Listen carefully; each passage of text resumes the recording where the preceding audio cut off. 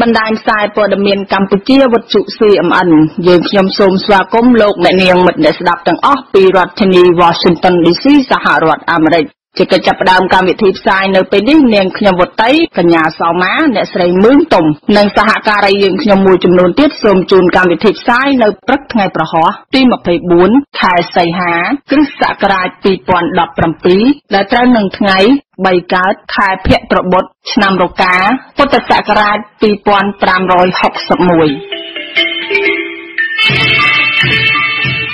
នៅនាងម្នាក់ស្ដាប់ជាទីមេត្រីព័ត៌មានសំខាន់នៅព្រឹកព្រលឹមថ្ងៃប្រហោះនេះរួមមានអំពីសហរដ្ឋអាមេរិកចោទសួររដ្ឋាភិបាលកម្ពុជាពីការបដិញ្ញាចិត្តចំពោះលទ្ធិប្រជាធិបតេយ្យបន្ទាប់ពីបិទអង្គការ NDI ស្ថានីយ៍វិទ្យុយ៉ាងតិចចំនួន5បានបិទរលកធាតុអាកាសផ្សាយនៅថ្ងៃទី23ខែសីហាលោកហ៊ុនសែនច្រានចោលការទទួលខុសត្រូវព្រឹត្តិការណ៍បង្ហូរឈាមនៅលើផ្លូវវែងស្រេងរួមជាមួយនឹងដំណឹងសំខាន់មួយចំនួនទៀតដែលនឹងជម្រាបជូនលោកអ្នកនាងស្ដាប់ជាបន្តបន្ទាប់នៅព្រឹកព្រលឹមថ្ងៃប្រហ័ននេះដែរយើងខ្ញុំនៅមានបទវិភាគនិងសេចក្តីរាយការណ៍សំខាន់3ទៀតទី1ថ្មីផ្ដោតអំពីកម្ពុជាក្រោមក្នុងយុគសម័យអាណានិគមនិយមបារាំងតើព្រះមហាក្សត្រខ្មែរមន្ត្រីរាជការខ្មែរពិសេសប្រជាពលរដ្ឋខ្មែរក្រោមបានធ្វើការតវ៉ាយ៉ាងម៉េចខ្លះក្នុងកិច្ចការពារដែនដីកម្ពុជាក្រោមពីអាណានិគមនិយមបារាំងពិសេសពីយួនអាណាមលោកអនុបណ្ឌិតសឿនជំជួនកត់ត្រាជូនជ្រាបពិស្ដាទី2ជាបទវិភាគរំលឹកអំពីហ៊ុនសែននិងបកអាយ៉ងយួនប្រយុទ្ធសាស្ត្រនយោបាយក្នុងមុងតើសំអាងលើអ្វីបានជាមតិរិះគន់ហ៊ានសន្និដ្ឋានបែបនេះអ្នកវិភាគពីរូបរំលឹកជូនបទវិភាគពិស្ដាចំពោះចម្ងល់នេះទី3គឺជាកិច្ចពិភាក្សាអំពីហ៊ុនសែននិងគណៈបកប្រជាជនកម្ពុជាមិនអាចយកគំរូតាមអ៊ុនតាក់ឆ្នាំ1993សម្រាប់ដំណើរការរៀបចំការបោះឆ្នោតអាណត្តិទី2និងក្រោយៗមកទៀតបានទេព្រោះថាអាចធ្វើឲ្យហ៊ុនសែនចាញ់ការបោះឆ្នោតនៅកម្ពុជាជាដរាបលោកអនុបណ្ឌិតសេងសុភ័ណ្ឌវិភាគរំលឹកដែលជាចម្លើយតបចំពោះសំណួររបស់ប្រដេជគុណសុំសារិទ្ធនៅប្រទេសកាណាដាយើងខ្ញុំសូមអញ្ជើញលោកអ្នកនាងតាមដានស្ដាប់កម្មវិធីផ្សាយនៃវិទ្យុ CMN នៅព្រឹកព្រលឹមថ្ងៃប្រហ័ននេះទៅតាមលំដាប់ដោយមេត្រី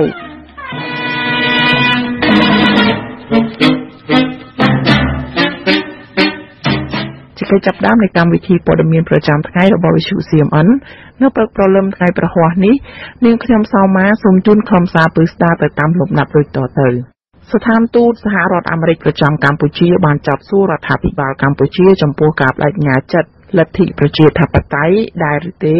បន្ទាប់ពីរដ្ឋាភិបាលសម្រេចបិទវិទ្យាស្ថានជាតិប្រជាធិបតេយ្យ NDI ក្រោមការប្រមូលមូលនិធិរបស់រដ្ឋាភិបាលអាមេរិកកាលពីថ្ងៃពុធទី23ខែសីហាប៉ុន្មានម៉ោងក្រោយក្រសួងការបរទេសនិងសហប្រតិបត្តិការអន្តរជាតិបានប្រកាសបញ្ឈប់ប្រតិបត្តិការនិងបណ្តេញបុគ្គលិកបរទេសរបស់អង្គការវិទ្យាស្ថានជាតិប្រជាធិបតេយ្យហៅកាត់ថា International Democracy Institute ឬហៅកាត់ថា NDI ដោយទុកពេលមួយសប្តាហ៍ចេញពីប្រទេសកម្ពុជាស្ថានទូតអាមេរិកប្រចាំកម្ពុជាបានចោទសួររដ្ឋាភិបាលអំពីការបដិញ្ញាចិត្តចំពោះលទ្ធិប្រជាធិបតេយ្យនៅកម្ពុជាបើយោងតាមគេហទំព័រ Facebook របស់ស្ថានទូតអាមេរិកបានសរសេរថាអង្គការ NDI មិនទាន់ផុតសុពលភាពអនុស្សរណៈជាមួយគណៈកម្មាធិការជាតិរៀបចំការបោះឆ្នោតនិងក្រសួងមហាផ្ទៃនោះទេទោះយ៉ាងណារដ្ឋាភិបាលថាការបណ្តេញបុគ្គលិកនិងបិទអង្គការវិទ្យាស្ថានជាតិប្រជាធិបតេយ្យហៅកាត់ថា NDI ដោយសារតែមិនបានចុះបញ្ជីនៅក្រសួងការបរទេស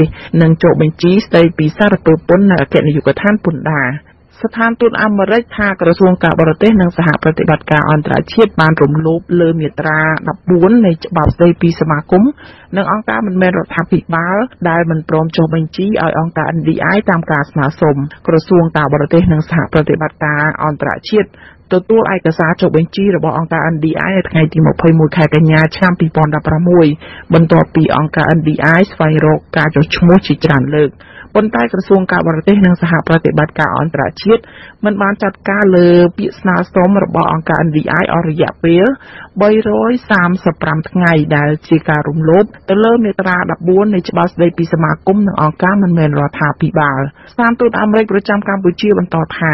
អង្គការ NDI បានជួយលើកកម្ពស់គណនេយ្យភាពរបស់រដ្ឋាភិបាលជាមួយប្រជាពលរដ្ឋកម្ពុជាក្នុងការបើកចំហដំណើរការបោះឆ្នោតចាប់តាំងពីឆ្នាំ1992មកដោយគ្មានភាពលំអៀងនិន្នាការនយោបាយនោះទេ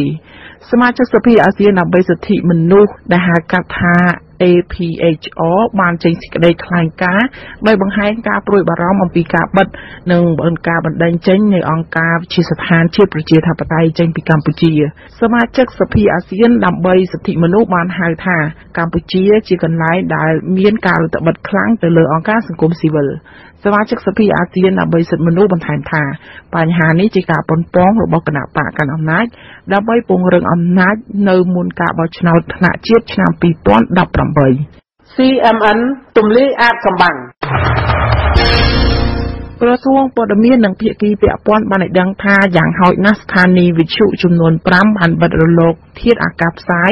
ក្នុងពេលដំណើរគ្នាដោយម្ចាស់គ្រប់គ្រងផ្ទាល់ទាំងនោះបានបញ្ឈប់ការជួលរបស់ខ្លួនភ្លាមក្រោមហេតុផលថាបានរំលោភសេចក្តីប្រកាសអនុញ្ញាតឲ្យធ្វើអាជីវកម្មនិងកិច្ចសន្យារបស់ក្រសួងបាទតាមក្រសួងព័ត៌មានការផ្សាយតាមរលកធាតុអាកាស FM 93.50 MHz ផ្សាយនៅភ្នំពេញរួមទាំង FM 93.75 MHz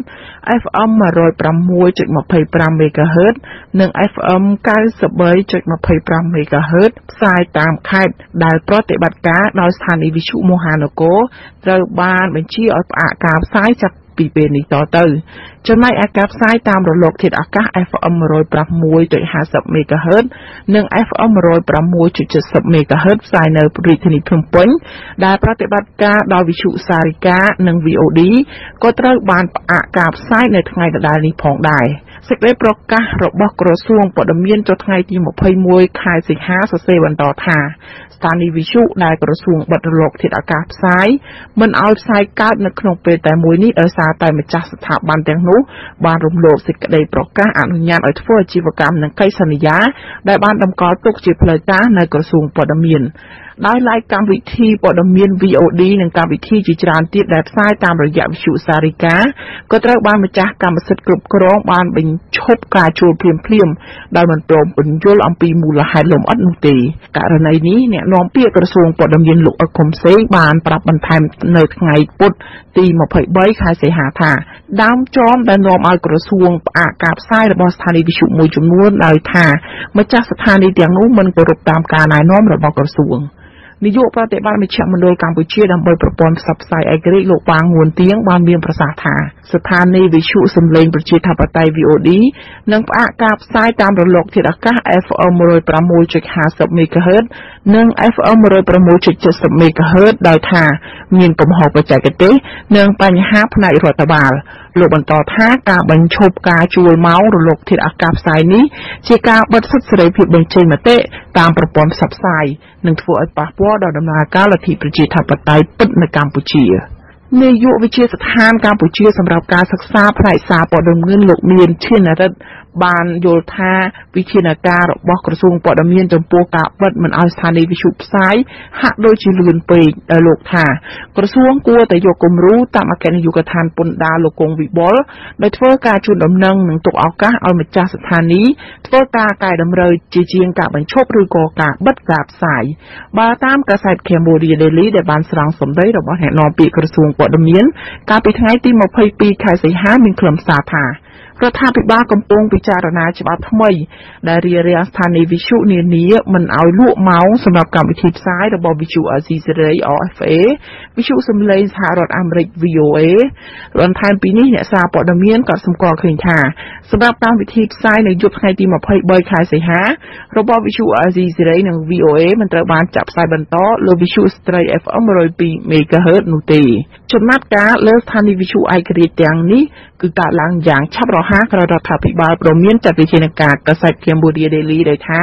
រយៈពេល30ថ្ងៃបើអ្នកគ្រប់គ្រងកាសែតនោះមិនព្រមទៅបង់ពន្ធដែលថាជំពាក់រាប់10ឆ្នាំមកនេះចំនួនជាង$6 លាននោះស្ដាប់ CMN ដឹងការពិតលោកនាយករដ្ឋមន្ត្រីហ៊ុនសែនបានប្រកាសច្រានចោលការទទួលខុសត្រូវព្រឹត្តិការណ៍បង្ក្រាបក្រុមកម្មករដកបង្ហូរឈាមនៅលើផ្លូវវែងស្រេងកាលពីជាង3ឆ្នាំមុនដោយថាករណីនេះគួរតែចាប់មេដឹកនាំបកប្រឆាំងមកផ្ដន្ទាទោស កាលពីថ្ងៃទី3ខែមករាឆ្នាំ2014កម្មករយ៉ាងតិចណាស់4នាក់ត្រូវបានគេបាញ់សម្លាប់ម្នាក់ទៀតបានបាត់ខ្លួនជាង40នាក់ទៀតត្រូវគេអះអាងថាបានរងរបួសក្រោយពីកងកម្លាំងបានបាញ់រះទៅលើក្រុមអ្នកតវ៉ាហើយអ្នកតវ៉ាបានប្រើដុំថ្មគប់តបទៅវិញ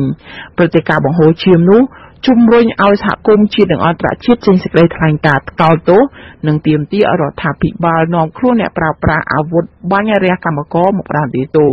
ប៉ុន្តែលោកនាយករដ្ឋមន្ត្រីហ៊ុនសែនថ្លែងនៅក្នុងជំនួបសន្និសីទជាមួយក្រុមកម្មករនៅរាជធានីភ្នំពេញកាលពីថ្ងៃទី23ខែសីហាថាមានដឹកនាំបកប្រឆាំងទេដែលត្រូវទទួលខុសត្រូវលើព្រឹត្តិការណ៍ដែលបានកើតឡើងកន្លងមកនោះលោកហ៊ុនសែនថ្លែងទៀតថាមូលហេតុដែលនាំឲ្យមានព្រឹត្តិការណ៍ដោយសារតែមានដឹកនាំបកប្រឆាំងនៅពេលនោះបានចុះគៀងកងកម្មករឲ្យធ្វើបាតកម្មដែលលោកថាចង់ផ្ដួលរំលំរដ្ឋាភិបាលក្រោយផ្ទុះព្រឹត្តិការណ៍បាញ់រះកម្មករនោះស្លាកដំបូងរាជធានីភ្នំពេញបានកោះហៅលោកសំរងស៊ីនិងលោកកឹមសុខាមកសាកសួរប៉ុន្តែពេលនោះតុលាការមិនបានចោទប្រកាន់មេដឹកនាំបកប្រឆាំងនោះទេអ្នកតាមដានព្រឹត្តិការណ៍នយោបាយលោកបណ្ឌិតមាសនេះលើកឡើងថាពលរដ្ឋទំនងដឹងថាអ្នកណាជាអ្នកទទួលខុសត្រូវពិតប្រាកដទាក់ទងនឹងព្រឹត្តិការណ៍បង្ហូរឈាមនៅលើផ្លូវវែងស្រេងនេះបើទោះបីជាពេលនេះអ្នកនយោបាយកំពុងច្រានដាក់គ្នាទៅវិញទៅមកក៏ដោយប៉ុន្តែលោកថាបើតាមរដ្ឋធម្មនុញ្ញរដ្ឋាភិបាលមានតួនាទីស្វែងរកយុត្តិធម៌ជូនជនរងគ្រោះបើតាមលោកមាសនេះបើជនដៃដល់ប្រើហិង្សាទៅលើពលរដ្ឋដែលងាយរងគ្រោះហើយពួកគេត្រូវបានដំឡើងឋានន្តរស័ក្តិដោយបច្ចុប្បន្នលោកថាវប្បធម៌នីតិរដ្ឋភាពនៅតែបន្តកើតមាននៅក្នុងប្រទេសដែលប្រកាន់ខ្ជាប់លទ្ធិប្រជាធិបតេយ្យដ៏ក្មេងខ្ចីមួយនេះចាលោកអ្នកនាងមនៈស្ដាប់ជាទីមេត្រីព័ត៌មានសំខាន់នៅព្រឹកព្រលឹមថ្ងៃប្រហ័សនេះដែលរាយការណ៍ជូននៅនាងខ្ញុំសៅម៉ាសូមបញ្ចប់ត្រឹមតែប៉ុណ្ណេះវិទ្យុ CMN ជាសម្លេងជនរងគ្រោះលោកអ្នកនាងមិត្តអ្នកស្ដាប់ជាទីមេត្រីយើងខ្ញុំនៅមានសេចក្តីរាយការណ៍សំខាន់3ទៀតដែលនឹងផ្សាយជូននាពេលបន្តិចទៀតនេះរឿងរ៉ាវខ្មែរកម្ពុជាក្រមិនតន់ចប់ទេទោះអីដែលខ្មែរតែក្រំគេស្វែងយល់អំពីខ្មែរកម្ពុជាក្រសាមគ្គីមកត្រង់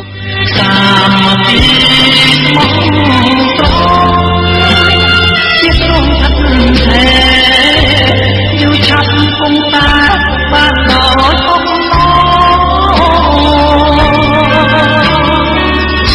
លោកអ្នកនាងម្នាក់ស្ដាប់ជាទីមេត្រី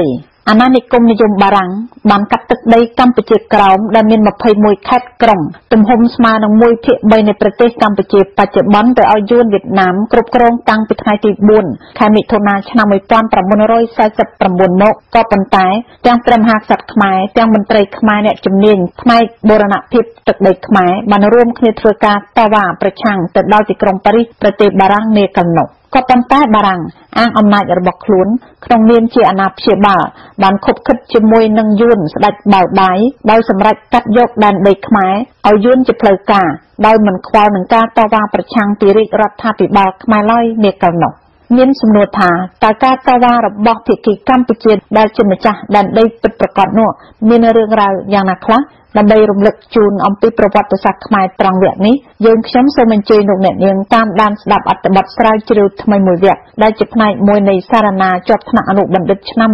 2013របស់លោកសឿនជំជួនដែលលោកបានចងក្រងជាសៀវភៅដាក់ចំណងជើងថាសិទ្ធិនិងភាពស្របច្បាប់នៃការរស់នៅរបស់ខ្មែរក្រោមនៅកម្ពុជានិងនៅកម្ពុជាក្រោមបច្ចុប្បន្នលោកសឿនជំជួនជានាយកប្រតិបត្តិនៃសមាគមខ្មែរកម្ពុជាក្រោមដើម្បីសិទ្ធិមនុស្សនិងអភិវឌ្ឍប្រចាំកម្ពុជាយើងខ្ញុំបានដកស្រង់អត្ថបទស្រាវជ្រាវមួយផ្នែកនេះចេញពីវគ្គដែលមានចំណងជើងថាកម្ពុជាក្រោមក្នុងយុគសម័យអាណានិគមនិយមបារាំងគឺចាប់ពីទំព័រទី87ដល់ទំព័រ93នាងខ្ញុំមឹងទុំនិងអ្នកស្ម័គ្រចិត្តនៃវិទ្យុ CMN គឺលោកកុសលសូមអានជូនទាំងស្រុងដែលមានខ្លឹមសារពិស្ដារដូចតទៅនេះការកាន់កាប់ខុសច្បាប់នៅទឹកដីកម្ពុជាក្រោមដោយប្រទេសបារាំងដែលបានធ្វើការតស៊ូប្រយុទ្ធគ្មានឈប់ឈរប្រឆាំងនឹងការកាន់កាប់របស់អាណាមកលើទឹកដីកម្ពុជាក្រោមនោះប្រជារាស្ត្រកម្ពុជាមិនអាចទុកឲ្យបារាំងកាន់កាប់ទឹកដីកម្ពុជាក្រោមដោយពុំបានធ្វើការតវ៉ាអ្វីសោះនោះទេតើការតវ៉ារបស់ភាគីខ្មែរមានដូចម្តេចខ្លះ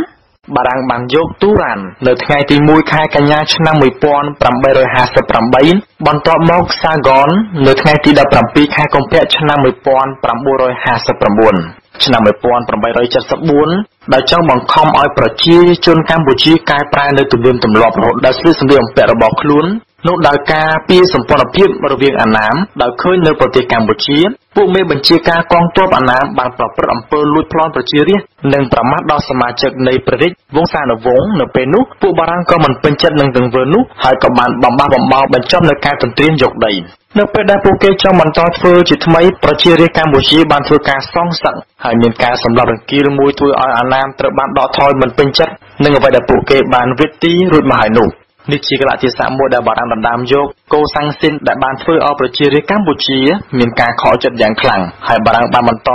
វេនពីអាណាមនៅក្នុងសិទ្ធិរបស់ពួកគេជាអាណាព្យាបាលលោក George Maspero បានសរសេរនៅក្នុងសៀវភៅរបស់លោកក្រោមចំណងជើងថាចក្រភពខ្មែរប្រវត្តិសាស្ត្រឯកសារព្រះករុណាព្រះបាទអង្គឌួងបានសម្រេចពឹងពាក់ប្រទេសបារាំងមិនមែនដើម្បីប្រគល់លោកកូសាំងស៊ីនទៅឲ្យបារាំងនោះទេប៉ុន្តែគឺដើម្បីស្នើសុំជំនួយឧបត្ថម្ភនិងការជួយផងដែរដើម្បីមិនត្រឹមតែចេញផុតពីអំណាចរបស់អាណាមនោះទេប៉ុន្តែជាពិសេសគឺប្រមូលមកវិញនៅដីដែលមានជីជាតិដែលត្រូវបានដកយកដោយអយុត្តិធម៌ពីបុព្វបុរសរបស់ព្រះអង្គលោក George Maspero បានផ្ដល់នូវការបកស្រាយថាគោលបំណងរបស់ព្រះបាទអង្គឌួងចំពោះរឿងនោះថាការស្នើទាំងឡាយដែលព្រះបាទអង្គឌួងបានគិតគូរធ្វើចំពោះទូតបារាំងនៅសិង្ហបុរីគឺរាយការណ៍ដល់បារាំងជាដំបូងនៅសារទុករបស់ព្រះអង្គរឿងរ៉ាវនៃការមិនសប្បាយព្រះរាជហឫទ័យចំពោះប្រទេសជិតខាងហើយព្រះអង្គបានប្រកាសនៅអានុភាពរបស់ព្រះអង្គដើម្បីធ្វើការសងសឹកនិងដើម្បីប្រកាសសេចក្តីសម្រេចរបស់ព្រះអង្គដើម្បីដាក់ឲ្យស្ថិតនៅក្រោមអាណាព្យាបាលរបស់បារាំងដែលនៅក្នុងនោះព្រះអង្គនឹងប្រគល់ឲ្យតាមសន្ធិសញ្ញានៅទឹកដីដែលដណ្ដើមយកដោយអាណាមនៅប្រទេសកម្ពុជាហើយដែលពួកអាណាមរក្សាទុកជានិច្ចទោះបីជាគ្មានច្បាប់ធ្វើអនុប្រទានមិនត្រូវបានធ្វើអន្តរាគមន៍រវាងរដ្ឋទាំងពីរក៏ដោយ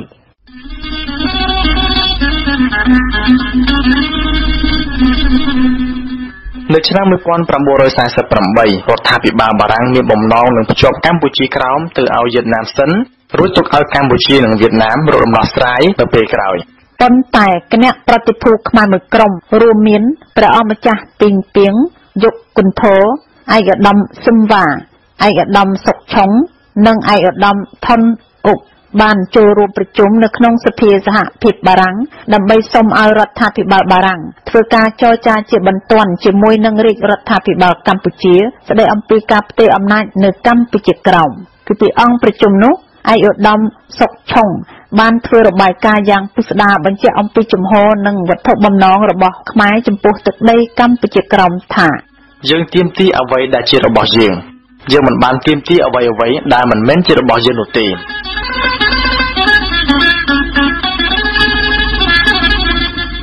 នៅថ្ងៃទី8ខែមិនិនាឆ្នាំ1949ប្រធានាធិបតីបារាំងវ៉ាងសង់អូរយ៉ូនិងអធិរាជវៀតណាមឈ្មោះបាវដៃបានចុះកិច្ចព្រមព្រៀងមួយហៅថាកិច្ចព្រមព្រៀងអេលីសេនៅក្នុងនោះបារាំងបានយល់ព្រមប្រគល់កម្ពុជាក្រោមទៅឲ្យវៀតណាមហើយវៀតណាមបានយល់ព្រមបង្កើតរដ្ឋាភិបាលវៀតណាមមួយនៅក្នុងក្រមសហភាពបារាំងហៅថារដ្ឋវៀតណាមបារាំងសង្ឃឹមថាការប្រគល់កម្ពុជាក្រោមទៅឲ្យសម្ដេចប៉ាវដៃគេអាចរក្សានូវឥទ្ធិពលរបស់ខ្លួនបានយូរអង្វែងនៅកូសាំងស៊ីនតទៅទៀត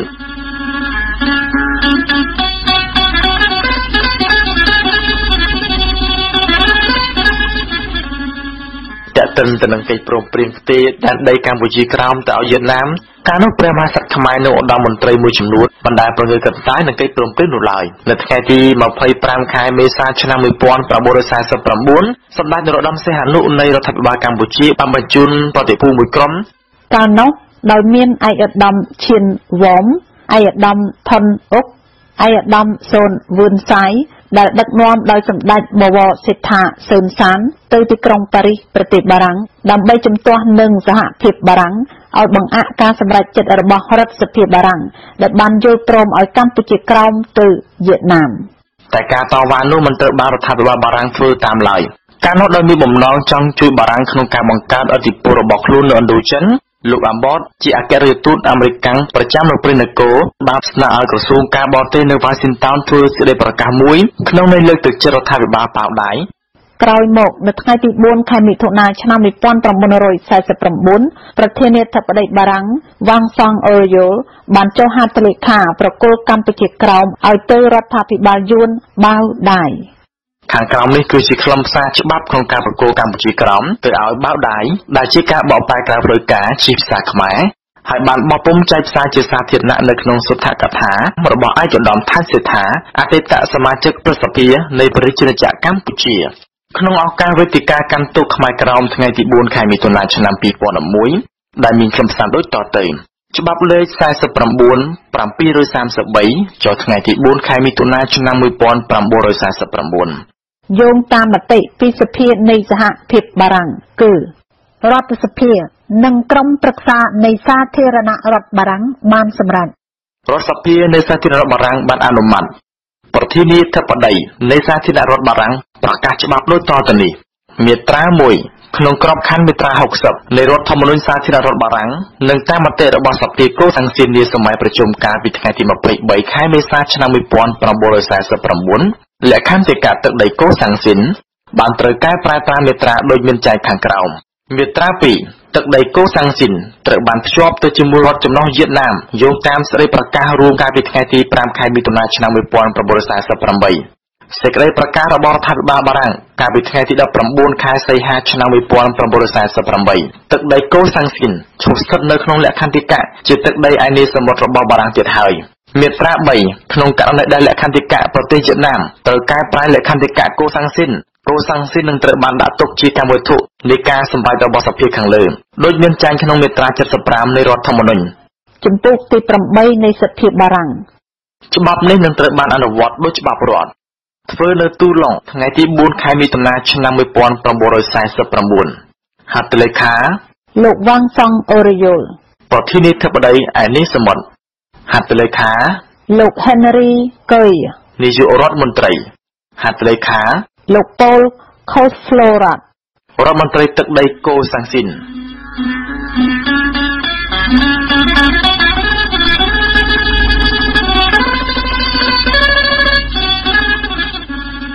លោកអ្នកនាងម្នាក់ស្ដាប់ជាទីមេត្រីអំបញ្ញមិញលោកអ្នកនាងទើបតែបានស្ដាប់ផ្នែកមួយនៃអត្ថបទសារណារបស់លោកអនុបណ្ឌិតសឿនជំជួនស្ដីអំពីកម្ពុជាក្រោមក្នុងយុគសម័យអាណានិគមនិយមបារាំងសូមរំលឹកជូនថាវិទ្យុ CMN តែងតែផ្សាយជូនអំពីសុខទុក្ខនិងប្រវត្តិសាស្ត្រខ្មែរទាក់ទិនទៅនឹងបញ្ហាជីវិតរស់នៅរបស់ប្រជាពលរដ្ឋខ្មែរក្រោមទាំងនៅក្នុងប្រទេសកម្ពុជាបច្ចុប្បន្ននិងនៅឯដែនដីកម្ពុជាក្រោមសូមលោកអ្នកនាងកុំភ្លេចវិលមកតាមដានស្ដាប់កុំបីខានពីព្រោះយើងខ្ញុំនៅមានដំណឹងសំខាន់ជាច្រើនផ្សាយជូនជ្រាបបន្ថែមនៅរៀងរាល់ថ្ងៃប្រហ័សសូមអរគុណដើម្បីកុំឲ្យសត្រូវលេបទឹកដីនិងបំបត្តិពូជសាសន៍ខ្មែរបានទាល់តែខ្មែរទាំងក្នុងនិងក្រៅប្រទេសបន្តជួយគ្នាជាប់ជាប្រចាំដើម្បីប្រយោជន៍ជាតិជាធំ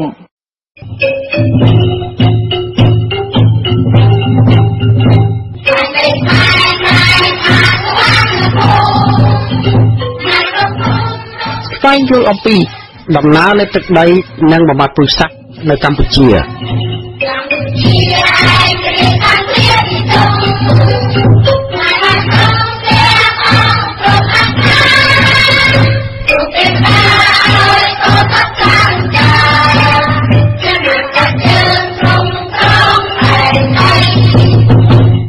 លោកអ្នកនាងម្នាក់ស្ដាប់ជាទីមេត្រីបច្ចុប្បន្នមានសាធារណមតិពីរផ្ទុយគ្នាទី1ពោលថាហ៊ុនសែននិងគណបកប្រជាជនកម្ពុជាឆ្លាតណាស់ក្នុងការធ្វើនយោបាយដឹកនាំប្រទេសកម្ពុជានៅក្នុងអំឡុងពេលជិត40ឆ្នាំមកនេះអាចធ្វើឲ្យកម្ពុជាមានសន្តិភាពនិងមានការអភិវឌ្ឍជាតិល្អប្រសើរក៏ប៉ុន្តែមតិមួយទៀតពោលថាវាមិនខ្មេះទេទាំងហ៊ុនសែននិងបកអាយ៉ងយួនព្រោះធ្វើអីតាមតែខ្សែញាក់និងតាមតែបន្ទាត់នយោបាយរបស់យួនកុម្មុយនីសក្រុងហាណូយទាំងអស់គឺក្តាប់អំណាចដើម្បីបម្រើផលប្រយោជន៍បកពួកនិងក្រុមគ្រួសារត្រកូលហ៊ុនពិសេសបម្រើមហិច្ឆតារបស់យួនវៀតណាមក្នុងការលេបយកទឹកដីខ្មែរឲ្យបាននៅក្នុងសតវត្សទី21នេះក៏ប៉ុន្តែមានមតិទី3ថ្មីមួយទៀតពោលថាហ៊ុនសែននិងបកកាន់អំណាចប្រើយុទ្ធសាស្ត្រនយោបាយក្នុងមុំក្នុងការដឹកនាំប្រទេសកម្ពុជាតើសំអាងលើអីបានជាមតិរិះគន់ហ៊ានសន្និដ្ឋានបែបនេះ អ្នកវិភាគឯករាជ្យពីររូបវិភាគជូនពិស្ដារតាមរយៈសេចក្តីរាយការណ៍របស់អ្នកស្ម័គ្រចិត្តនៃវិទ្យុ CMN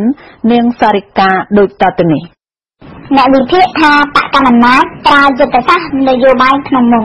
វាជារឿងចម្លែកណាស់សម្រាប់ប្រទេសកម្ពុជាដែលខុសគេខុសឯងគឺក្នុងឋានៈជាប្រទេសប្រកាន់គោលការណ៍ប្រជាធិបតេយ្យដែលអនុវត្តអ្វីស្រេចតែការនឹកឃើញរបស់បរិបទខ្លាំងម្នាក់ដែលចង់រុះរើរដ្ឋធម្មនុញ្ញក៏បានច្បាប់អ្វីក៏បានឲ្យតែខ្លួនត្រូវការដើម្បីវាយបំបាក់គូប្រកួតប្រជែងនយោបាយជាក់ស្ដែងច្បាប់ស្ដីពីគណៈបកនយោបាយត្រូវបានសមាជិកសភាគណៈបកប្រជាជនកម្ពុជាធ្វើវិសាស្ត្រនកម្ម2ដងក្នុងរយៈពេលតែ6ខែប៉ុណ្ណោះទោះបីជាគេដឹងថាប៉ះពាល់ដល់រដ្ឋធម្មនុញ្ញក៏ដោយឥឡូវនេះវិសាស្ត្រនកម្មថ្មីស្រឡាងមួយទៀតដែលបន្ថែមលើមាត្រាចាស់មានគោលបំណងរំលាយគណៈបកប្រឆាំងរបស់អ្នកប្រជាធិបតេយ្យនៃគណៈបកសង្គ្រោះជាតិត្រូវបានលោកឆៃឈុំប្រមុខរដ្ឋស្ដីទីចុះហត្ថលេខាឲ្យចូលជាធរមានដោយជំនួសព្រះមហាក្សត្រដែលត្រូវបានអ្នកសង្កេតការណ៍មួយចំនួនមើលឃើញថាព្រះអង្គហាក់ដូចជាគិតវេះមិនទទួលខុសត្រូវលើបញ្ហាប្រទេសជាតិវិសាស្ត្រនកម្មដ៏ចម្រុងចម្រើននេះត្រូវបានលោកឆៃឈុំចុះហត្ថលេខារួចទៅហើយ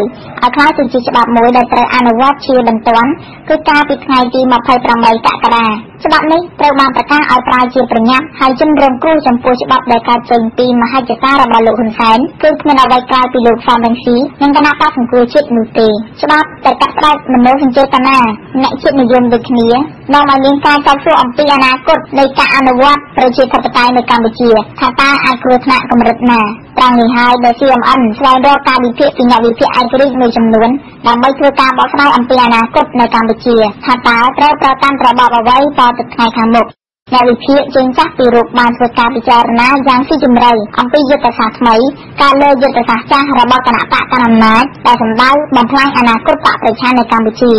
លោកបណ្ឌិតនានីអ្នកស្រាវជ្រាវបញ្ហាសង្គមនិងជំនាញខាងវិទ្យាសាស្ត្រនយោបាយបានបកស្រាយថា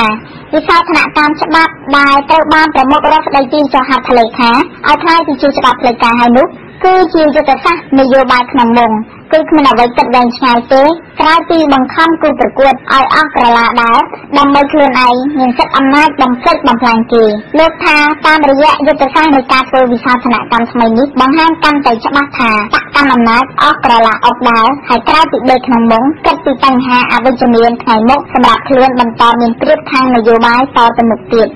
យើងមើលឃើញពីទម្រង់ពីរដែលមើលឃើញខុសគ្នាទៅលើលទ្ធិប្រជាធិបតេយ្យណាហើយរដ្ឋាភិបាលក៏ធ្លាប់អះអាងថាអ្វីដែលជាខ្លួនធ្វើនេះក៏កំពុងតែអនុវត្តទៅតាមលទ្ធិប្រជាធិបតេយ្យដែរណាចាថាឲ្យឈ្មោះឬក៏ឲ្យនិយមន័យទៅលើលទ្ធិប្រជាធិបតេយ្យគឺខុសគ្នារវាងស្អីដែលរដ្ឋាភិបាលចង់ធ្វើនិងអ្វីដែលពលរដ្ឋខ្មែរចង់ធ្វើនៅក្រោមរដ្ឋធម្មនុញ្ញប្រជាធិបតេយ្យដូចនេះណាអ្វីដែលយើងមើលឃើញនេះគឺរដ្ឋាភិបាលគាត់ហាក់ដូចជាកំពុងតែអនុវត្តនៅដំណើរការមួយយើងហៅថាការអនុវត្តនៅលទ្ធិប្រជាធិបតេយ្យតាមបែបនៅក្នុងមុខបាននៅក្នុងមុខគឺបានន័យថាឲ្យធ្វើលទ្ធិប្រជាធិបតេយ្យទៅក៏ប៉ុន្តែត្រូវមានកម្រិតបាទអញ្ចឹងអាការបង្កើតនៅច្បាប់គណៈបកនយោបាយថ្មីនេះវាក៏ជាផ្នែកមួយនៃការស្កាត់ជើងមុខដើម្បីកុំឲ្យមនុស្សនៅក្នុងមុខនេះពេញទៅណាឆ្ងាយណាចាហើយការធ្វើអនុវត្តប្រជាធិបតេយ្យតាមបែបនៅក្នុងមុខវាខុសវាផ្ទុយពីស្អីដែលយើងពលរដ្ឋចង់បានណាពលរដ្ឋចង់បានគឺប្រជាធិបតេយ្យតាមបែបមួយដែលជានីតិរដ្ឋពិតប្រាកដហើយនឹងមានបែបទលំទលាយទៅលើការអនុវត្តទលំទលាយទៅសិទ្ធិសេរីភាពរបស់ពលរដ្ឋបាទចាជារឿងដែលយើងកំពុងឃើញសប្តាហ៍នេះដូចជាមកនិយាយថាសម្រាប់រដ្ឋាភិបាលគាត់មើលឃើញថាប្រជាធិបតេយ្យក៏ប្រជាធិបតេយ្យក្នុងនោះអានឹងបានអាចរក្សាប្រសិទ្ធភាពបានចឹងមកជាតែមានការកម្រិតនៃសិទ្ធិសេរីភាពក្នុងការបញ្ចេញយោបល់ហើយការបង្កើតគណៈបកច្បាប់អង្គការ NGO ច្បាប់គណៈបកនយោបាយជាផ្នែកមួយនៃភារការដើម្បីកម្រិតឲ្យលទ្ធិប្រជាធិបតេយ្យនេះកុំឲ្យចេញក្រៅមកបាទប៉ុន្តែនៅពេលសួរថាតើល្អប្រសើរវិញទេក្រោយការបោះឆ្នោតឆ្នាំ2018លោកបណ្ឌិតនានីហាក់ដូចជាមានក្តីសង្ឃឹមថាអាចនឹងមានការវិវត្តល្អប្រសើរវិញដល់ពេលនោះបកសង្គ្រោះជាតិបានជាឈ្នះការបោះឆ្នោតត្រង់នេះហើយដែលលោកសង្ឃឹមថាខ្មែរនឹងមានការឯកភាពជាតិបើសិនជាយើងយល់អំពីទស្សនវិជ្ជានៃប្រទេសទៅនៅប្រទេសដទៃទៀតដែលមានស្ថានភាពសិទ្ធិសង្គមនយោបាយយើងនេះវានឹងមួយដំណាក់កាលម្ដងវានឹងអាចឈានទៅដល់ការអនុវត្តនៅលទ្ធិប្រជាធិបតេយ្យបានសម្រាប់ទឹកខ្មែរយើងកំពុងតាមមើលថាតើប្រទេសខ្មែរយើងនឹងដើរចេញទៅច្រកហ្នឹងឬក៏ដើរទៅច្រកណាជំនួសទីក្រុងកំពុងតែតាមយ៉ាងជិតស្និទ្ធបាទ ចាហើយលោកបណ្ឌិតសង្ឃឹមថាក្រោយការបោះឆ្នោតប្រទេសកម្ពុជាអាចនឹងវិវត្តទៅល្អប្រសើរទេចំពោះសិទ្ធិមនុស្សសេរីភាពជាតន្ត្រីចាបាទអានេះវាអាស្រ័យទៅនឹងរដ្ឋាភិបាលដែលទៅជារដ្ឋាភិបាលណាដែលបានទទួលការជាប់ឆ្នោតហើយដើរទៅរកអ្វីដែលបានចែកដើរនៅក្នុងលទ្ធិនៅក្នុងរដ្ឋធម្មនុញ្ញវិញអានេះយើងគិតថាប្រទេសខ្មែរនឹងអាចវិលត្រឡប់ទៅរកប្រទេសមួយដែលមានប្រជាធិបតេយ្យពិតប្រាកដក៏ប៉ុន្តែបើសិនជាយើងស្ថិតនៅក្នុងដំណើរការនៃស្ថានភាពនយោបាយបច្ចុប្បន្ននេះហើយរដ្ឋាភិបាលនៅតែបន្តធ្វើអ្វីដែលគេកំពុងធ្វើតទៅទៀតគឺគិតថាលទ្ធភាពនៃការធ្វើមកនៅលទ្ធិប្រជាធិបតេយ្យរបស់រដ្ឋគិតថាជាប្រជាធិបតេយ្យតាមបែបពលិពលីនៃការគោរពសិទ្ធិមនុស្សមិនអាចមាននៅបាត់ក្រៅឬក៏ឧបសគ្គច្រើនទៀតការធ្វើវិសាស្ត្រនកម្មច្បាប់ដោយសមាជិកសភាគណៈបកប្រជាជនធ្វើឲ្យមានការសង្ស័យអំពីឥទ្ធិពលបរទេសមកលើបកកណ្ដាលអំណាចនេះជាពិសេសគឺប្រទេសវៀតណាមព្រោះលោកនាយករដ្ឋមន្ត្រីបានទៅធ្វើទស្សនកិច្ចនៅវៀតណាមកាលពីចុងខែមិថុនាហើយក្រោយមកស្រាប់តែមានវិធានការដូចនេះទៅលើលោកសំរងស៊ីនិងគណៈបកសង្គ្រោះជាតិនៅក្នុងពិធីមួយជាសាធារណៈលោកនាយករដ្ឋមន្ត្រីបានថ្លែងថាលោកមិនបណ្ដោយឲ្យទណ្ឌិតដែលទំនងសម្ដៅទៅលើលោកសំរងស៊ីធ្វើនយោបាយបានឡើយគឺត្រូវកាត់ផ្តាច់ចំណែកទំនងទណ្ឌិតនេះជាមួយនឹងគណៈបករបស់ខ្លួននៅគ្រប់រូបភាពទាំងអស់ដែលលោកនាយករដ្ឋមន្ត្រីថានេះក៏ជាផ្នែកមួយពង្រឹងនីតិរដ្ឋនៅកម្ពុជាផងដែរសម្រាប់លោកអែមសវណ្ណរាសាស្ត្រាចារ្យវិទ្យាសាស្ត្រនយោបាយបើទោះបីជារិះគន់លើច្បាប់វិសោធនកម្មថ្មីដែលសម្ដៅបំបិទសិទ្ធិសេរីភាពទណ្ឌិតនយោបាយក៏ដោយប៉ុន្តែលោកហាក់ដូចជាគិតថាបកកណ្ដាលអំណាចប្រទេសណាក៏ដោយពេលដែលកាន់អំណាចយូរគឺកាន់តែរកវិធីដើម្បីការពារអំណាចរបស់ខ្លួនឲ្យមានប្រសិទ្ធភាពថែមទៀតគឺលោកបញ្ជាក់ថាពេលខ្លះការប្រើយុទ្ធសាស្ត្រហាក់ដូចជាត្រឹមត្រូវតែពេលខ្លះគឺការបង្ហាញនៅផលប្រយោជន៍អវិជ្ជមានទៅវិញលោកមើលឃើញថាវិសោធនកម្មច្បាប់ស្ដីពីគណៈបកនយោបាយដែលសម្ដៅរំលាយគណៈបកប្រឆាំងនោះគឺមានប្រសិទ្ធភាពមិនច្បាស់លាស់ទេលោកថាបកកណ្ដាលអំណាចគេមានវិធីបត់បែនគ្រប់កលៈទេសៈទាំងអស់គឺពេលខ្លះគេគ្រាន់តែធ្វើឲ្យបកប្រឆាំងរួញតូចតែប៉ុណ្ណោះតែលោកសង្ឃឹមថាអ្នកនយោបាយខ្មែរអាចត្រូវរើគ្នាក្រោយការបោះឆ្នោតឆ្នាំ2018នៅពេលដែលសកម្មកម្មបាប់គណៈបកនយោបាយពាក់ព័ន្ធទៅនឹងគណៈបកនយោបាយមិនត្រូវមានការពាក់ព័ន្ធជាមួយនឹងតណ្ឌិតឬក៏ហៅថាជនជាប់ទោសហ្នឹងមិនអាចចូលរួមសកម្មភាពទៅក្នុងនយោបាយបានឬក៏ពាក់ព័ន្ធបានអានេះជាទស្សនវិជ្ជាមួយឬក៏ហៅថារូបភាពមួយនៃការបញ្ជាក់អំពីសេរីភាពនៃការចូលរួមនៅក្នុងសិទ្ធិនយោបាយរបស់ពលរដ្ឋកម្ពុជាបានន័យថាពលរដ្ឋកម្ពុជាដែលមាននៅក្នុងច្បាប់រដ្ឋធម្មនុញ្ញដែលចែងថាពលរដ្ឋទាំងពីរភេទមានសិទ្ធិស្មើគ្នាចំពោះមុខច្បាប់ត្រូវបានគេដកសិទ្ធិពលរដ្ឋដែលជាប់ទោសឬក៏សិទ្ធិពលរដ្ឋដែលគេហៅទៅជាទណ្ឌិតហ្នឹងត្រូវបានដកទោសអំពីការចូលរួមនៅក្នុងឆាកនយោបាយជាពាក់ព័ន្ធនៅក្នុងការសម្ដែងមតិនៅក្នុងនយោបាយឬក៏ការបោះឆ្នោតហ្នឹងអត់មានទេទណ្ឌិតនៅកម្ពុជាអញ្ចឹងពលរដ្ឋនៅកម្ពុជាពុំមានសិទ្ធិស្មើគ្នាទាំងអស់គឺតាមគោលការណ៍រដ្ឋធម្មនុញ្ញទាំងស្រុងទេដែលចែងនៅក្នុងរដ្ឋធម្មនុញ្ញទេនេះជាអ្វីដែលខ្ញុំមើលឃើញបាទចាហើយទស្សនវិជ្ជាមួយទៀតគឺ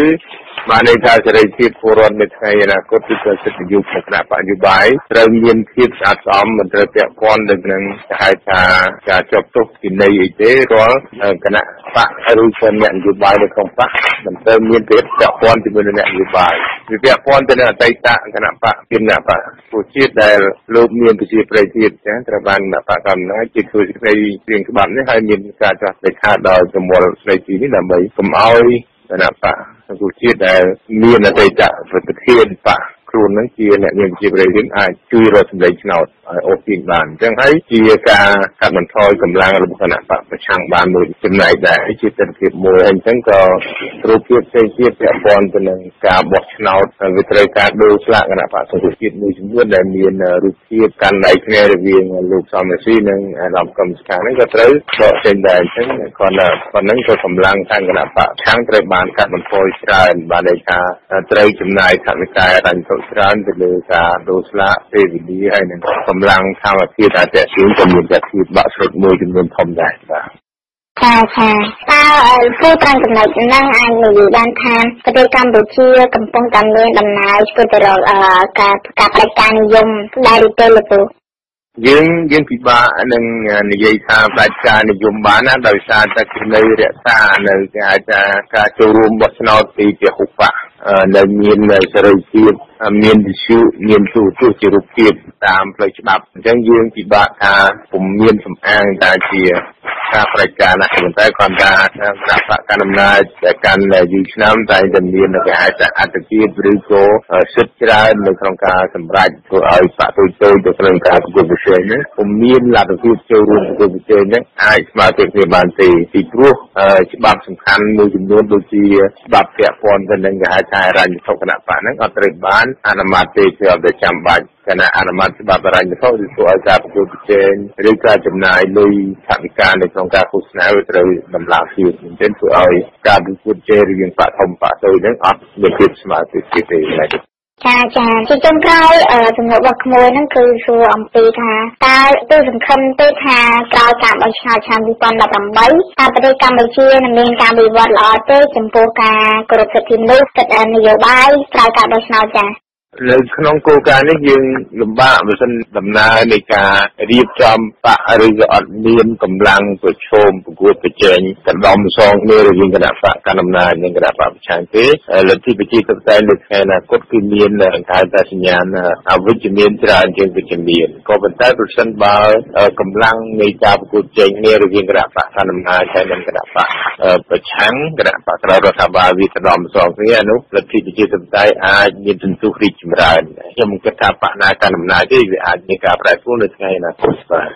វិសាគណៈកម្មច្បាប់ដែលត្រូវបានប្រមុខរដ្ឋស្ដីទីនិងជាអនុប្រធានគណៈបកប្រជាជនចុះហត្ថលេខាឲ្យចូលជាធរមានបានរងការរិះគន់ធ្ងន់ធ្ងរពីមជ្ឈដ្ឋានអ្នកសង្កេតការណ៍ជាតិនិងអន្តរជាតិដែលយ៉ាងតិចអង្គការសង្គមស៊ីវិលចំនួន19បានហៅវិសាគណៈកម្មច្បាប់នេះថាមានរូបភាពអាក្រក់បំផ្លាញគោលដៅប្រជាធិបតេយ្យប៉ះពាល់រដ្ឋធម្មនុញ្ញនិងអនុសញ្ញាអន្តរជាតិស្ដីពីសិទ្ធិស៊ីវិលនិងនយោបាយច្បាប់ដែលចម្រុងចម្រាស់នេះសូម្បីតែក្រមប្រឹក្សាធម្មនុញ្ញក៏បានអនុម័តថាមានធម្មនុញ្ញភាពនិងរដ្ឋធម្មនុញ្ញផងដែរដោយស្ថាប័នច្បាប់ដែលកំពូលនេះមិនបានកែប្រែពាក្យពេចន៍អ្វីសោះក្រៅពីខ្លឹមសារដើមដែលសភាគណៈបកប្រជាជនបានអនុម័តនោះតែមជ្ឈដ្ឋានមួយចំនួនគេដឹងថាក្រមប្រឹក្សាធម្មនុញ្ញក៏ជាស្ថាប័នលំអៀងនយោបាយទៅរកបកកណ្ដាលអំណាចផងដែរយ៉ាងណាក្តី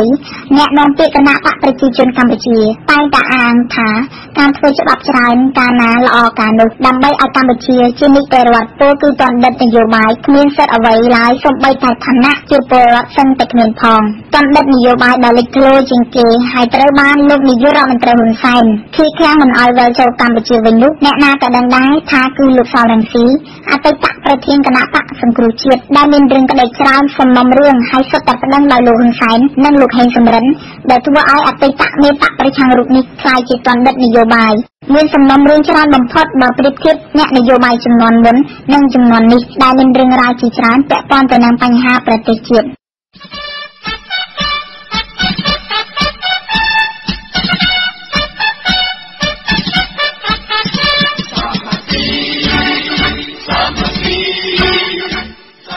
ស្វែងយល់អំពី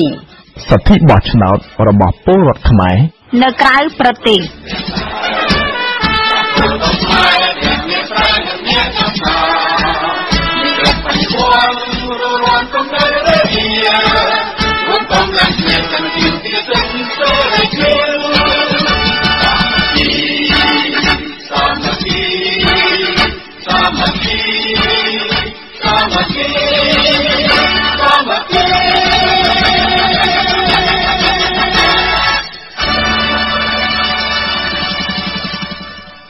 លោក Brad Adam ប្រធានអង្គការឃ្លាំមើលសិទ្ធិមនុស្សអន្តរជាតិ Human Rights Watch ប្រចាំតំបន់អាស៊ីធ្លាប់បានចេញរបាយការណ៍ប្រចាំឆ្នាំពិសេសនៅគម្រប់ខួប30ឆ្នាំនៃការកាន់អំណាចរបស់ហ៊ុនសែននៅកម្ពុជាថាការដែលហ៊ុនសែននៅកាន់អំណាចបានយូរតាមរយៈការបោះឆ្នោតនោះគឺដោយសារការគំរាមកំហែងនិងការបន្លំនៅក្នុងដំណើរការរៀបចំការបោះឆ្នោតតាំងពីអាណត្តិទី2នៃឆ្នាំ1998មកបន្ទាប់ពីអ៊ុនតាក់បានផ្ដល់គំរូបោះឆ្នោតឆ្នាំ1993មានសំណួរថាហេតុអីបានជាហ៊ុនសែននិងបកយ៉ងយួនមិនអាចជួយឲ្យកម្ពុជាមានការបោះឆ្នោតក្រោយៗមកប្រកបដោយភាពល្អប្រសើរស្រដៀងនឹងអ៊ុនតាក់ធ្លាប់បានផ្ដល់គំរូនៃការបោះឆ្នោត ឆ្នាំ 1993 ផ្ដោតអំពីករណីនេះលោកអនុបណ្ឌិតសេងសុភ័ណ្ឌផ្នែកវិទ្យាសាស្ត្រនយោបាយនិងជាប្រធាននៃអង្គការ The Xerox បំភ្លឺពិស្ដារតបទៅនឹងសំណួររបស់ប្រដេជគុណសុំសរិទ្ធជាអ្នកសម្របសម្រួលនៃកិច្ចពិភាក្សា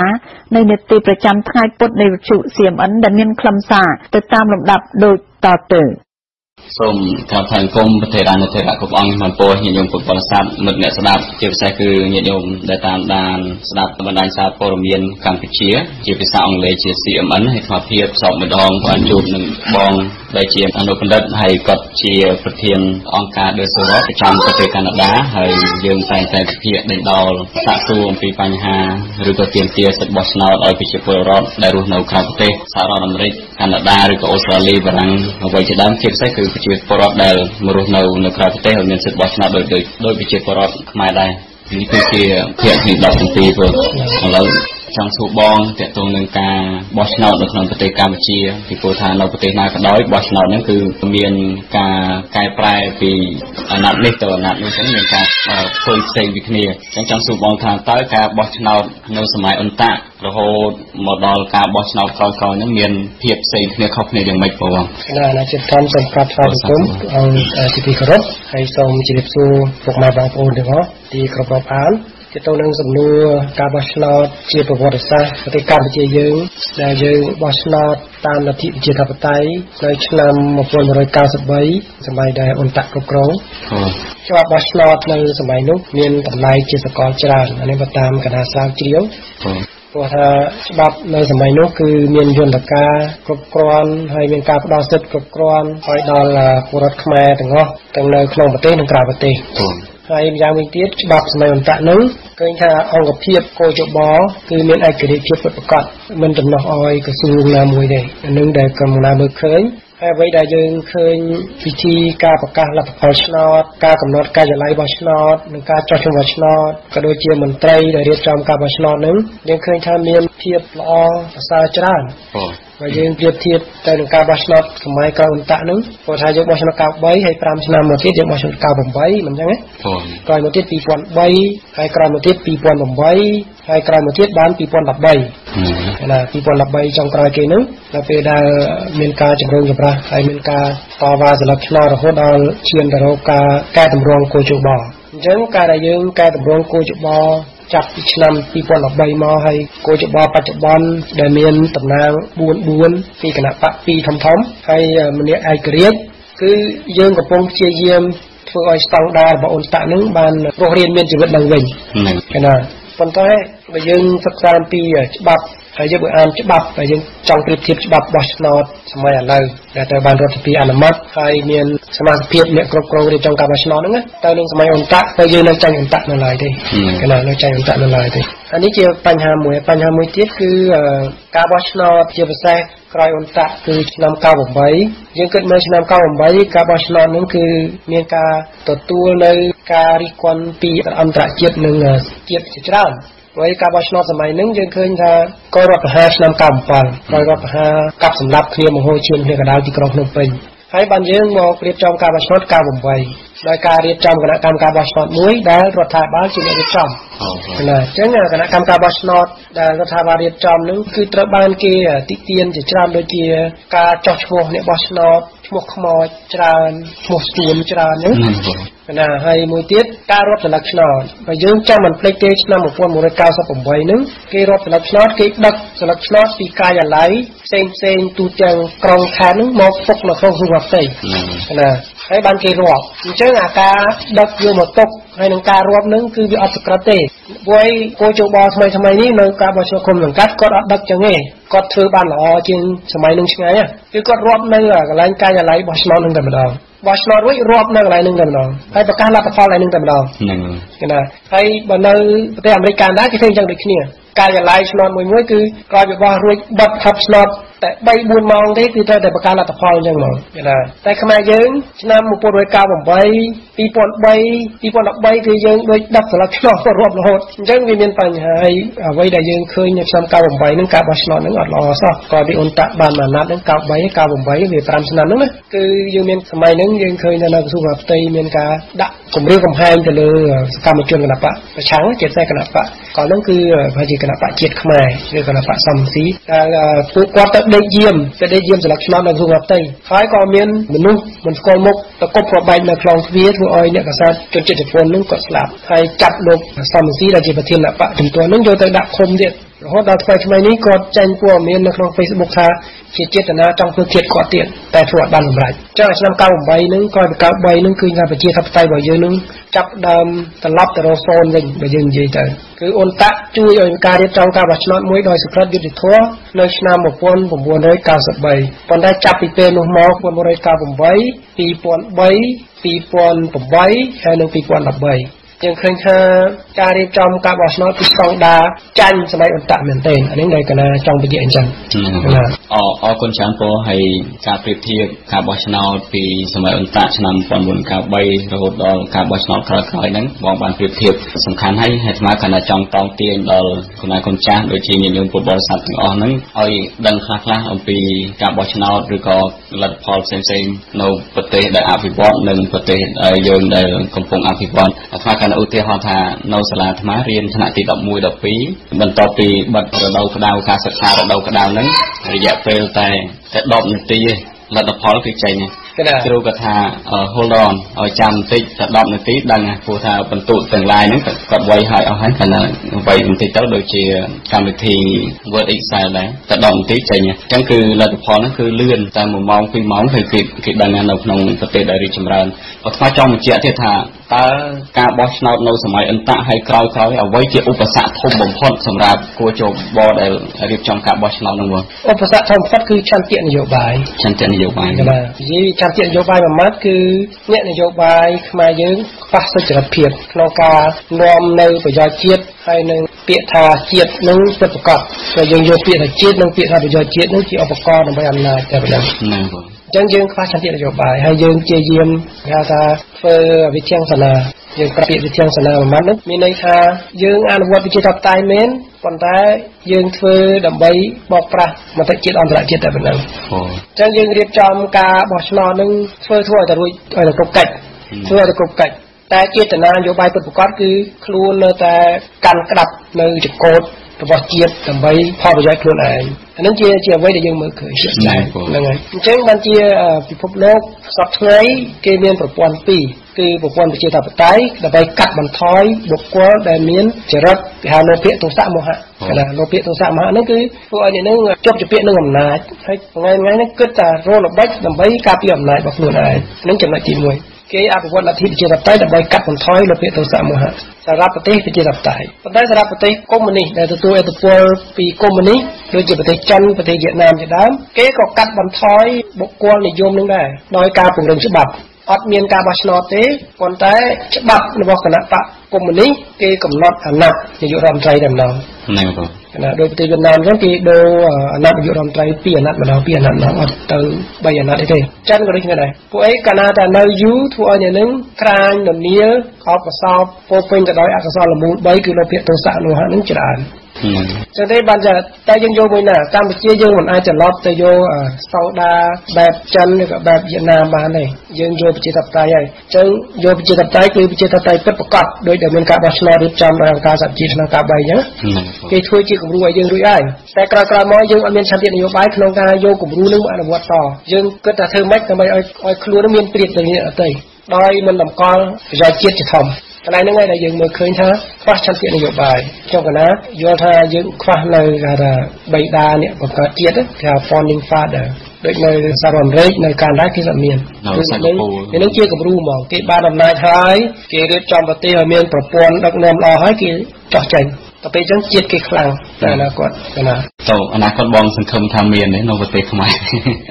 គឺទី1មានកត្តា2យ៉ាងកត្តាទី1គឺកត្តាអ្នកដឹកនាំដែលដឹកដល់កម្ពុជាហើយមានសមាធិដោយខ្លួនឯងណាគឺការយល់ត្រូវយ៉ាងម៉េចនៅក្នុងការយល់ត្រូវគឺយល់ត្រូវថាអំណាចក្រៅខ្លួនទាំងអស់ហ្នឹងអំណាចបុណ្យស័ក្តិកិត្តិយសទាំងអស់ហ្នឹងវាជារបស់អនិច្ចំអត់ទៀងទេអញ្ចឹងអ្វីដែលទៀងគឺយើងកសាងនៅតម្លៃជាគេឈ្មោះវិញដោយ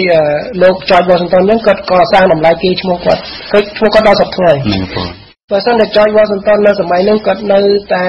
វាទីអំណាចមិនព្រមចោះចាញ់គាត់ប្រហែលជាបាត់ឈ្មោះបាត់ហើយតែដល់ពេលគាត់ចោះចាញ់អំណាចឃើញទេសហរដ្ឋអាមេរិកមានវិធានរដ្ឋដីរាប់រយហើយប៉ុន្តែច័ន្ទវ៉ាស៊ីនតោននៅជាគំរូរបស់គេដដែលអាហ្នឹងដែលគេមានសមាធិល្អ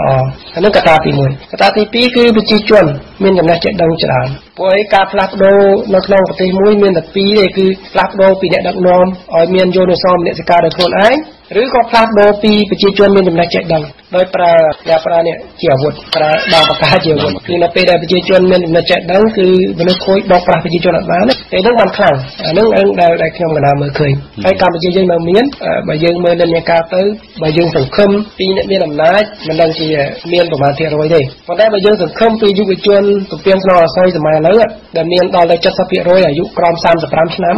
យុវជនទាំងអស់នេះជាតួអង្គនៃអ្នកផ្លាស់ប្ដូរហើយយុវជនទាំងអស់នេះគឺមានភាពប្រកបនិយមច្រើនអ្វីដែលខ្ញុំកណ្ដាលសង្ឃឹមភាគរយច្រើននឹងអរគុណច្រើនបងដែលបានអធិប្បាយទាក់ទងនឹងការបោះឆ្នោតនៅសម័យអន្តរហើយក្រោយមកមានភាពផ្សេងគ្នាហើយអ្វីជាឧបសគ្គសំខាន់ក្នុងការបោះឆ្នោតគឺបងបានតបយ៉ាងល្អហើយទាក់ទងនឹងពុទ្ធសាសនាទៀតហើយកម្មវិធីរបស់យើងក៏សូមឱកាសសម្រាប់សិនអរគុណចា៎សូមបញ្ជាក់ជូនផងដែរថាបើលោកអ្នកនាងចង់ស្ដាប់កម្មវិធីផ្សាយនៃវិទ្យុ CMN ពេញលេញជារៀងរាល់ថ្ងៃសូមអញ្ជើញសាកល្បងចូលស្ដាប់តាមរយៈទំព័រ website របស់យើងខ្ញុំគឺ www.cmnkhmer.org ព្រោះយើងខ្ញុំមាននីតិប្រចាំសប្តាហ៍ជារៀងរាល់ថ្ងៃគឺ7ថ្ងៃក្នុងមួយសប្តាហ៍ដែលវិភាគដោយវាគ្មិនល្បីៗជាច្រើនរូបនៅក្រៅប្រទេសកម្ពុជាសូមអរគុណលោកអ្នកនាងមិត្តអ្នកស្ដាប់ជាទីមេត្រីមុននឹងបញ្ចប់កម្មវិធីផ្សាយនៅព្រឹកនេះនាងខ្ញុំវុតីនិងសហការីយើងខ្ញុំទាំងអស់សូមថ្លែងអំណរគុណដល់ជ្រាលជ្រៅចំពោះការយកចិត្តទុកដាក់តាមដានស្ដាប់របស់លោកអ្នកនាងសូមជូនពរឲ្យលោកអ្នកនាងមិត្តអ្នកស្ដាប់ទាំងអស់ជួបតែពុទ្ធពរទាំង4ប្រការកំបីឃ្លៀងឃ្លាតឡើយ